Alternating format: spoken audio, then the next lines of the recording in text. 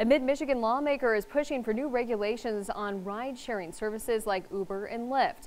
Now, a bill recently introduced into the House would require companies to have a permit from the state. NBC 25's Kyle Mitchell is live with the debate over these services.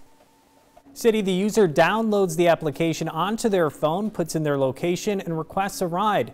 The driver finds them with GPS, and the rider pays with a credit card. Right now, state lawmakers are trying to figure out how these drivers should be regulated. If you're going to work in Michigan, you're going to be statewide, you should be like any other business, you should be regulated. The cab manager at Hey Taxi in Flint says the state is practically giving apps like Uber a free ride. They're not upheld to any standards or regulations that we as a company are held to and have to go through. They just operate. Like most people know, they're an app on your phone. Currently, they're kind of operating in a gray area.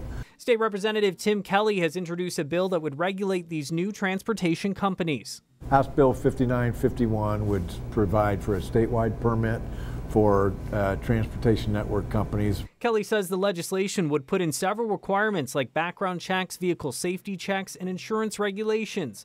But the bill is not to ban the service. These are people that are working with their smartphones, connecting with one another, providing a service. But taxi drivers say they're not threatened by these companies because they're not offering the same service their cabs provide. Our business, if anything, we've picked up a little bit because people know us.